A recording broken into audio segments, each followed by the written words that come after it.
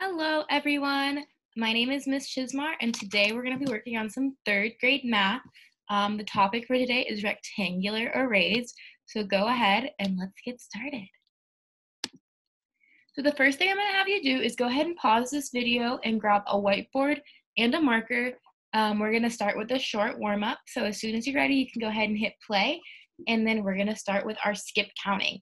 So we're going to start just practicing counting by tens, and we want to make sure that we're able to count by tens anywhere in the number line.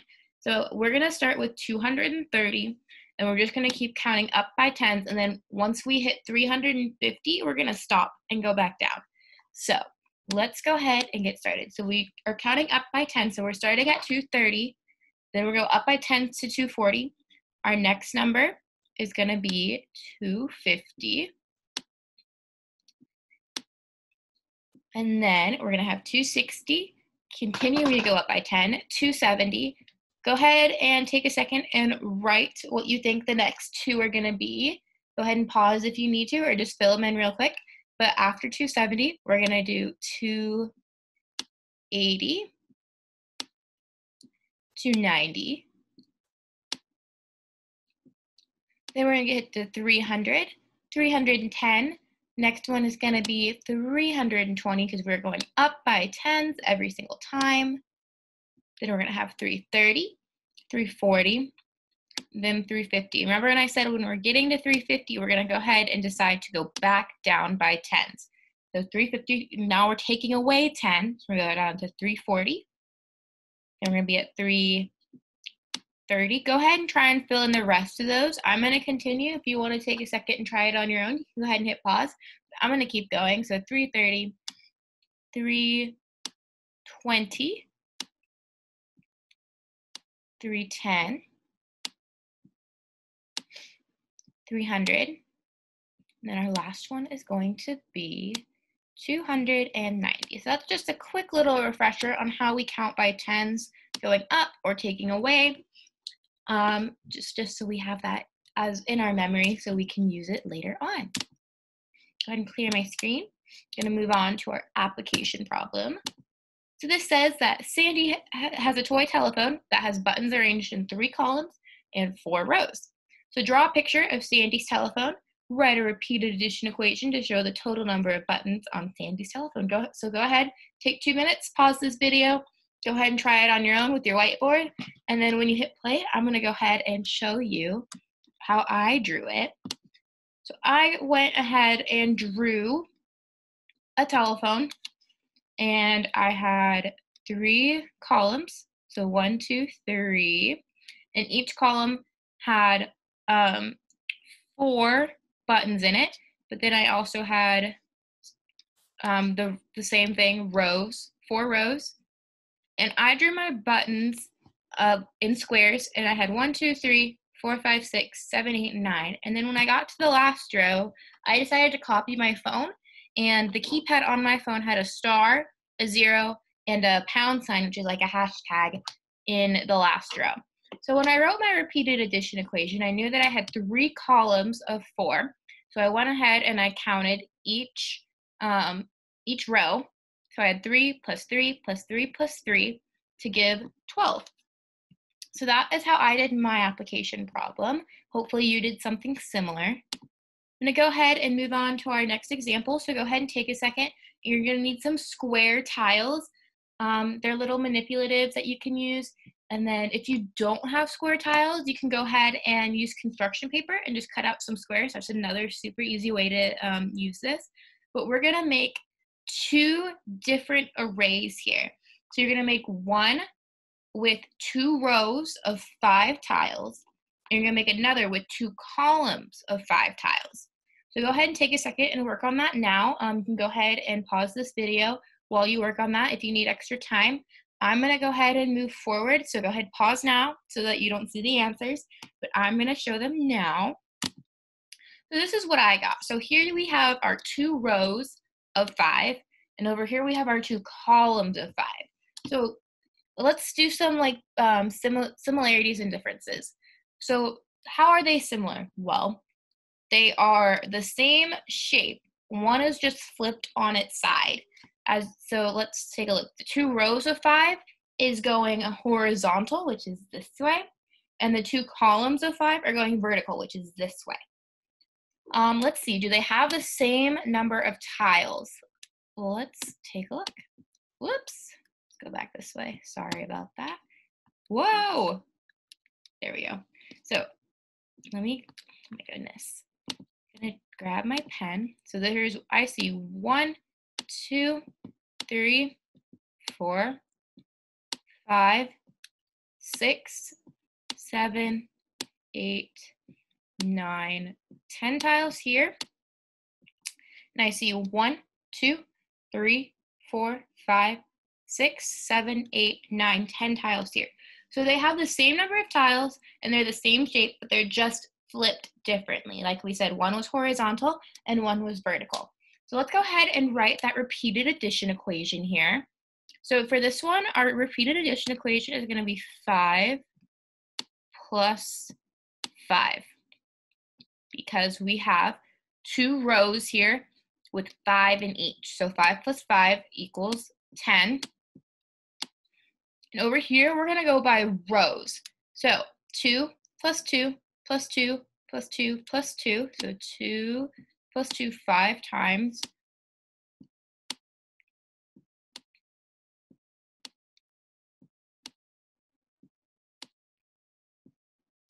I think that's 5 times, equals 10. So are the equations the same? No, they are slightly different, but the answer is the same. So over here, we went, when we added them up by the number in each row. So we had 5 in this row and 5 in this row, and that gave us the 10. Over here, we also added by rows, but because there are only 2 in each row, we had to add them 5 times. So 2 plus 2 plus 2 plus 2 plus 2. So we're always going to add by rows, but because of the way that they're structured, the equations are going to be different, but we're still going to have the same answer for this particular problem. So these are called rectangular arrays because they are in the shape of a rectangle, and they're always going to, if you have 2 different numbers, then they're always going to be rectangular. So let's take a look at the next one so we can kind of elaborate on that.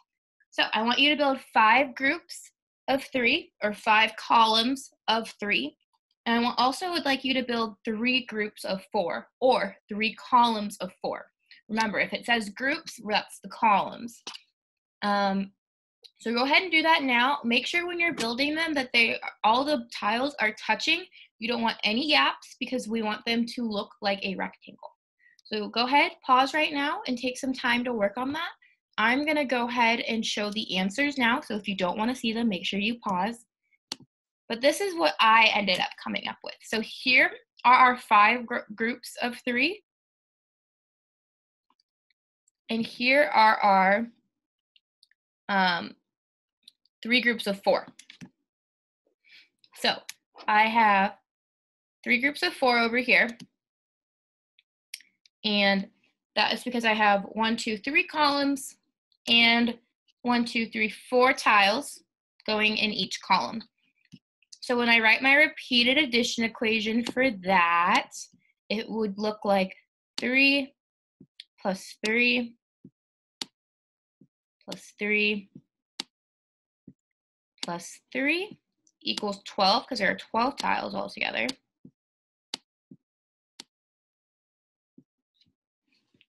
So I have that, and remember, we're always adding by rows. So we have 1, 2, 3, 4 rows, so we should have 1, 2, 3, 4 numbers in our equation. Take a look over here.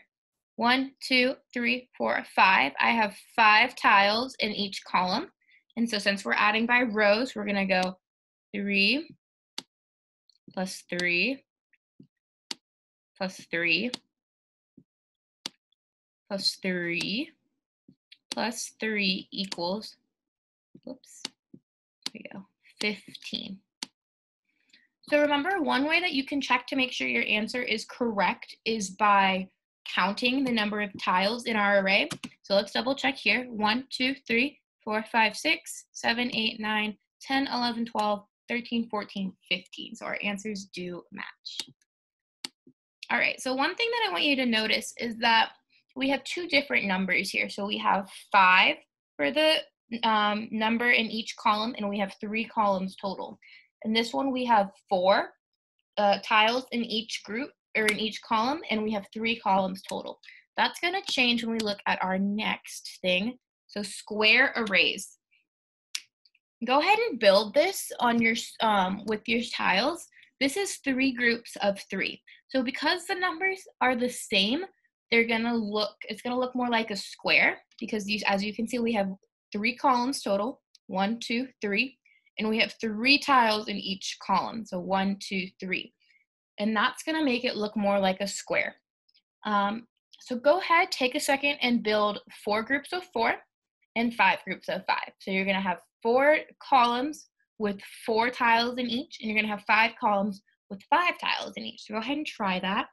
And then I'm gonna show the answers now. So if you don't wanna see them, make sure you pause.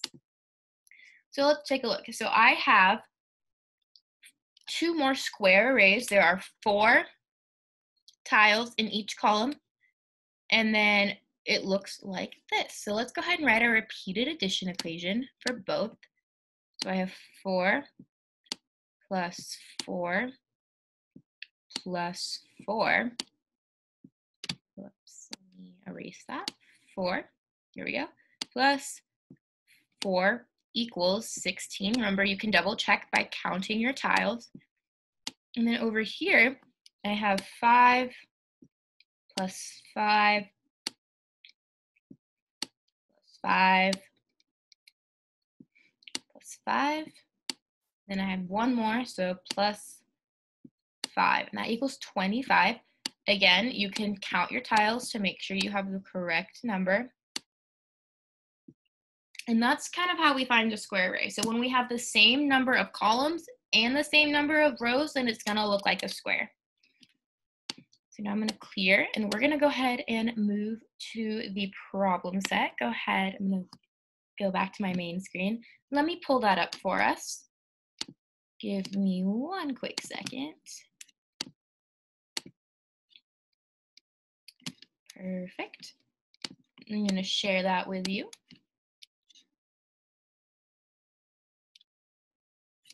If I can find it.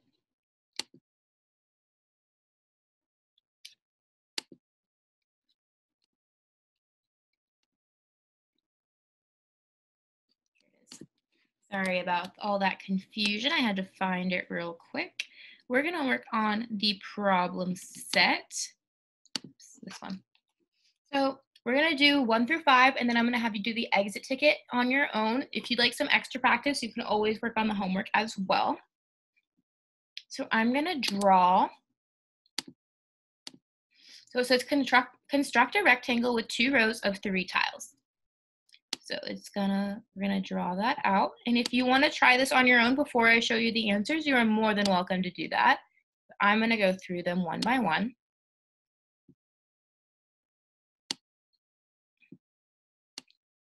So that's what it should look like. We have 2 rows with 3 tiles in each. I'm very, very sorry for my drawing. I'm drawing on the computer. It's a little difficult, but let's go ahead and write our repeated addition equation. So remember, we always add by rows. So 3 plus 3 equals 6. So now it says construct a rectangle with 2 columns of 3 tiles. So 2 columns, I'm going to make those here, and 3 tiles in each.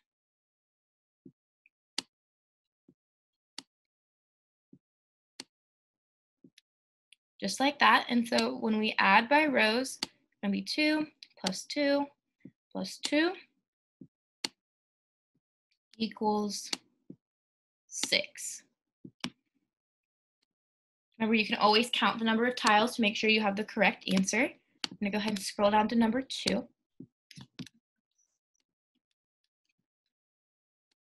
Construct a rectangle with 5 rows of 2 tiles and write a repeated addition equation. So 5 rows, 2 tiles each. Here's 1 row, 2, 3, 4, and 5. Write a repeated addition equation, so we're adding by row, so 2 plus 2 plus 2.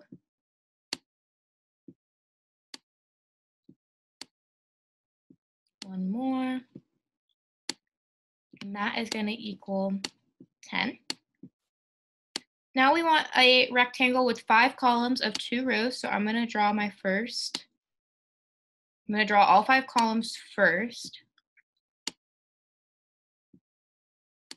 3, 4, and 5. And then I'm going to add another row.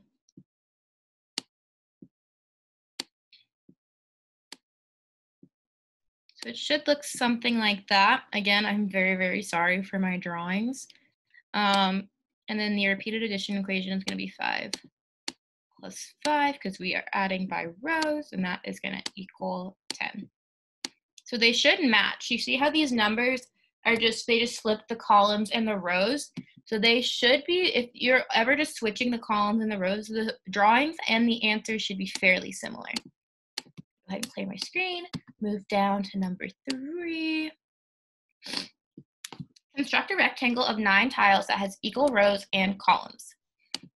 So I know that when we did 3 groups of 3 on our examples, that it had 9 tiles. So I'm going to draw that. You can play around with it and see if there are any other ways to do that, but I think this is the best way because it has equal rows and equal columns. Because when it says equal rows and equal columns, it means that it wants to have something the same number. So we want to make a square array. So for example, this is 3 columns of 3 rows, so those are equal. So this has a total of 9 tiles, and it looks like a square. Now it says construct a rectangle of 16 tiles that has equal rows and columns. Well, we also did that one in our examples. So I'm going to draw 4 going this way. And you have to draw that 4 times. So 4 columns with 4 rows should give us 16. We'll double check that when we finish drawing.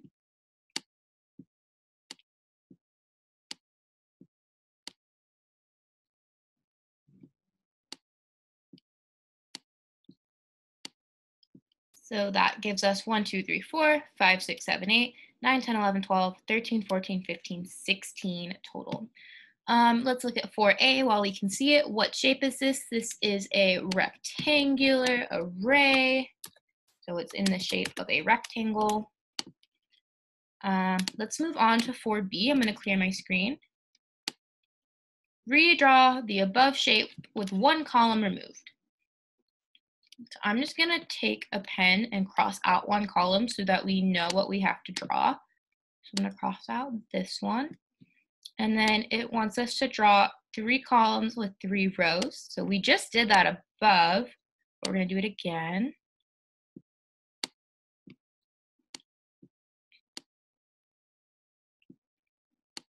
So there is that. 3 by 3 equals 9 tiles total. What shape is this? Well, we just talked about that if we had the same number of columns and the same number of rows, then it was going to be a square array. So go ahead and clear my screen so we can look at our last problem together. Oh, there is no more problems. Perfect. We'll just do the exit ticket. So construct a rectangle with 2 rows of 5 tiles. So I'm going to go ahead and draw that. 2 rows, 5 tiles each. So it's going to look like this.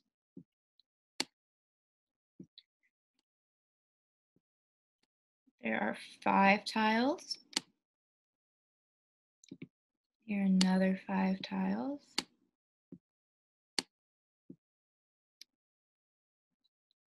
Oops, 1, 2, 3, 4, 5. 1, 2, 3, 4, 5. There we go. And now write a repeated addition equation. So it's just 2 rows, and we're always adding by rows. So it's going to be 5 plus 5 equals 10 tiles total. And that's going to be it. So let me go ahead and stop sharing. That's the exit ticket. If you want some additional practice, the link in the learning guide will take you to this the problems that we were just working on, and there's an additional homework page that you can work on if you want extra practice. You don't have to. It's just an extra resource for you to have. That's going to be it for my lesson today.